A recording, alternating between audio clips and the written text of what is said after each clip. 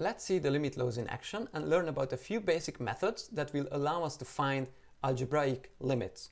What's an algebraic limit? It's a limit where x approaches a of f of x, where f of x is now given by an algebraic expression. Well, what's an algebraic expression then, I hear you ask? It's a finite combination of these symbols, the variable x, and the basic arithmetic operations of addition, subtraction, multiplication, division, raising to integer exponents, or taking nth roots. Here are some examples of algebraic limits, and the basic methods I mentioned involve direct substitution, where if you are lucky, evaluating the function at x equals a gives you a sensible answer, and then that's your limit, and it is guaranteed by the limit laws themselves. If you're not lucky and you end up with f of a giving you, for example, 0 over 0, which is undefined, then you may try factoring. So you get 0 over 0 when you plug in x equals a, so that's an indication that there might be factors of x minus a in your expression, which you perhaps need to extract, collect, and then cancel them all so that you end up with a simpler expression where direct substitution should work.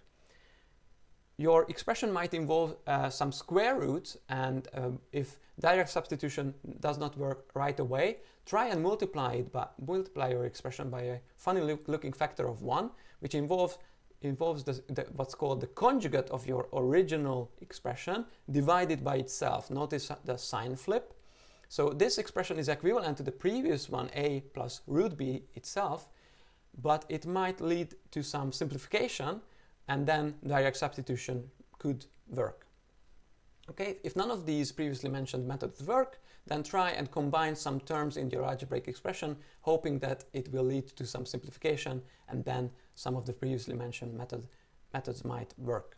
If your function is a piecewise defined function with the different pieces being all algebraic expressions, perhaps different ones, and a is a point where two of these pieces meet, then of course you would be using one-sided limits, but to find and evaluate those one-sided limits, you would be using one of these methods ideally. Okay, time for some questions. Evaluate the following limit by using the appropriate method that I showed you before. So pause the video and input your answer in the box. Okay, I hope you pause it and have realized that here direct substitution works great. Plugging in x equals 9 gives you 8 plus root 9, so 8 plus 3, that is 11, and that's the limit. Next question. Again, evaluate the limit by finding the appropriate method. So pause the video and input your answer in the box. Okay, I hope you pause it and have realized that direct substitution won't work in this case because plugging in x equals -3 gives you 0 over 0, but that means that there are these factors of x plus 3. So of course the denominator itself is x plus 3, so it's the numerator that we need to factor, collect the factors of x plus 3 there. If you factorize the numerator, you get x plus 3 times x minus 1. You can check it by expanding the parentheses. And then we can cancel all of these problematic factors, leaving us with x minus 1, where direct substitution works. Plugging in x equals -3 gives you -3 minus 1, that is -4. Let's look at the next question. Okay, again, pause the video and input your answer in the box.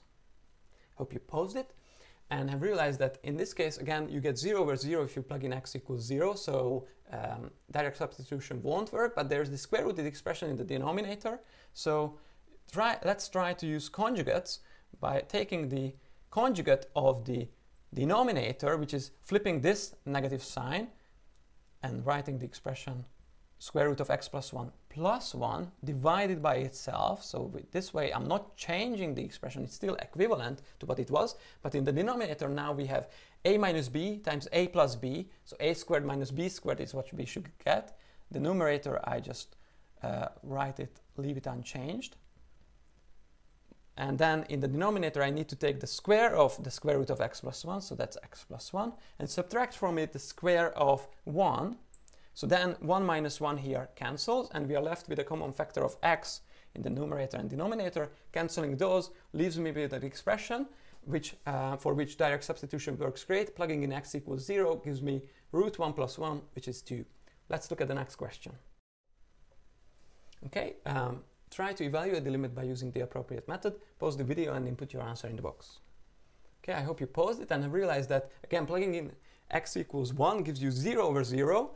There are no square roots, and also there is this x to the negative 1 there, so let's try to combine those factors in the denominator, because we have in the denominator x minus x to the raised to the negative first power, so that's 1 over x, you can write it like that. Let's combine those terms in the denominator. If we do that, the common denominator of x will leave us with x squared minus 1 over x. Then we may cancel the x squared minus 1 factors, leaving us with 1 over x, so that's just x, and then direct substitution gives us the limit 1.